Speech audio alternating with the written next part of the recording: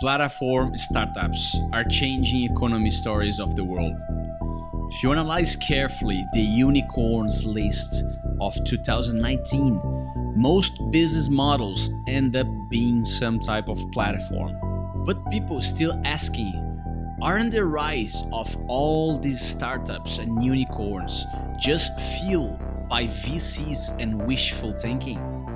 How can a young company such as Uber have a market cap of almost double a 100 years old traditional company? Aren't VCs just pouring money in a winner-takes-all game and hoping for profits down the road? It's much more than that. Behind every successful platform, there is a very powerful business model.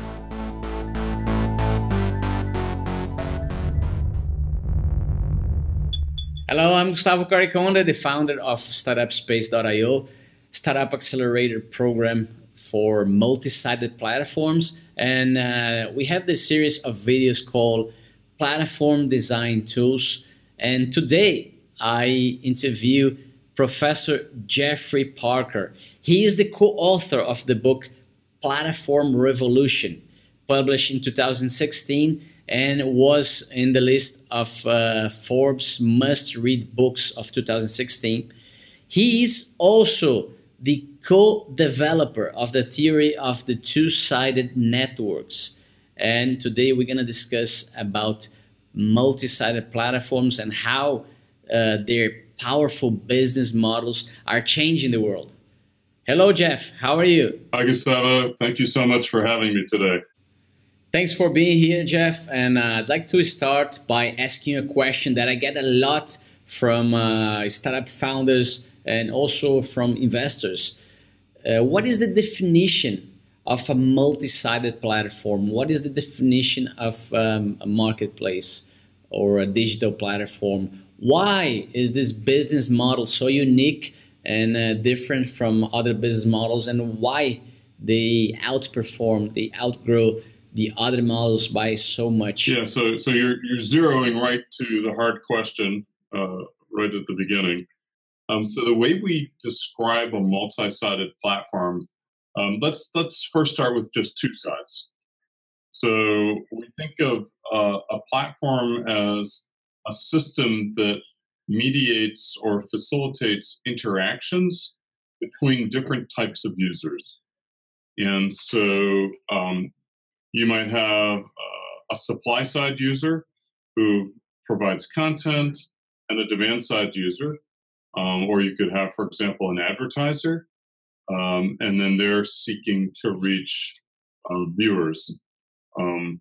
The thing that's different about a platform as opposed to a standard way of doing business is that in a standard business environment, you tend to have a very linear value chain where you acquire information or you acquire material or merchandise, you take control of it, and then you sell it. And it's got a nice linear process through that's, you think about, you add value throughout the process. In a platform, they tend to have looser affiliations, and you tend to have the users directly interact with one another, and then the platform sits underneath and provides matching infrastructure, potentially technology, contracting, financial arrangements, sort of ways to bill and pay. And so I know that you start studying platforms back in the 90s when the world was very different from today. And what do you think nowadays? Do you think it's still possible to build multi-sided platforms, especially for startups or any other companies? Is it still possible to create a successful platform, or all the market is taken already? Yeah, so this is a really important question, and one that you would ask as both an entrepreneur plus as a venture capitalist. And there are certain areas where, quite honestly, you would not want to enter. So, for example, search, with Bing small, but at Google very large, they have armies, thousands and tens of thousands of computer scientists and algorithm specialists, and they have a ton of data. And so they've trained their AI and machine learning. So there's not a lot of point in entering that market because it's already been won.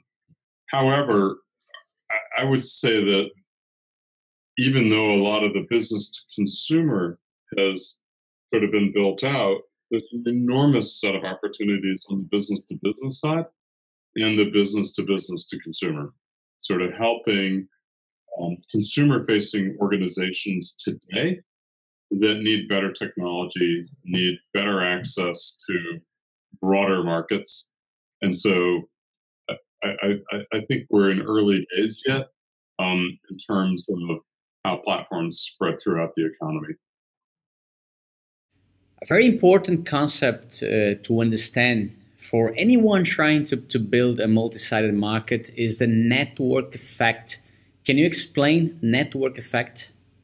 Yeah. So in a lot of products, the product is the entire value. So a friend of mine wrote a book here, and it's called Product Design and Development. All right. So that's two friends, Carl Ulrich and Steve Eppinger. All right. So you can buy this book, and your value for such a thing is by and large contained in the object. Or I can buy this pen. And if you buy the same pen and I buy this pen, the interaction is pretty minimal.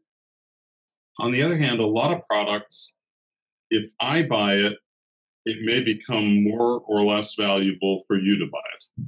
So, for example, when you go and affiliate with Android, well, if we have a large group of consumers, then that will attract a large group of developers. And so the very act of consuming that product makes it more likely that developers will come to add value. And furthermore, the system will become better simply through your use of the product. And so this creates network effects where the more participants in the system, the more valuable the product is or the service to the users. And so they tend to grow more quickly than standard projects or products. On the other hand, they tend to shrink faster because once you get on the downside of that curve and people start to flee, then that creates a whole sort of downward spiral. So they're great on the way up and they're very quick to crash on the way down.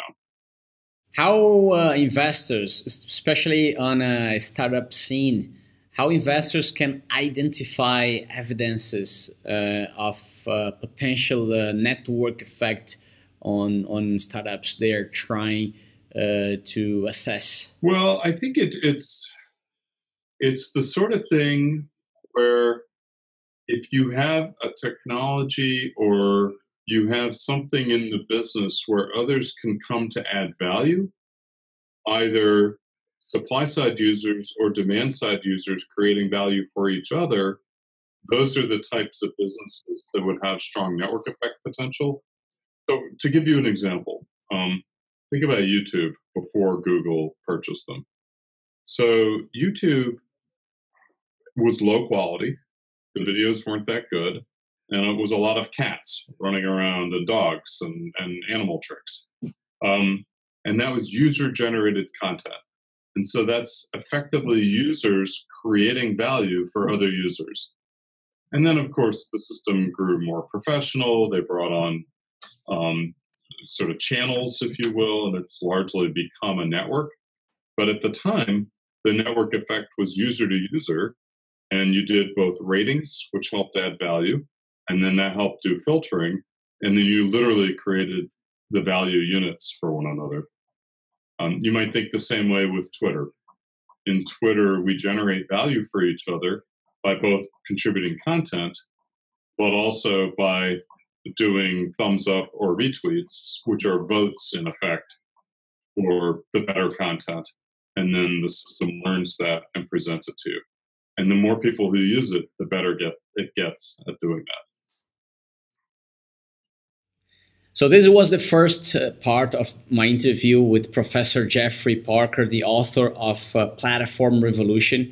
And if you think that you must carefully select the best features ever to design your platform, think twice. That's not how you design a platform, and that's not how you improve and grow a multi-sided platform. And we're going to talk about that on part 2 of my interview with Professor Parker.